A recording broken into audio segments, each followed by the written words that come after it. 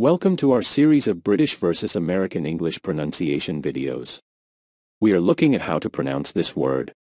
It is a collection of historical documents or records providing information about a place, institution, or group of people. So, how do you go about pronouncing it? In American English, archive, archive. And in British English, archive, archive. Once again. In American English, archive, archive. And in British English, archive, archive. Once again. I hope this video was useful.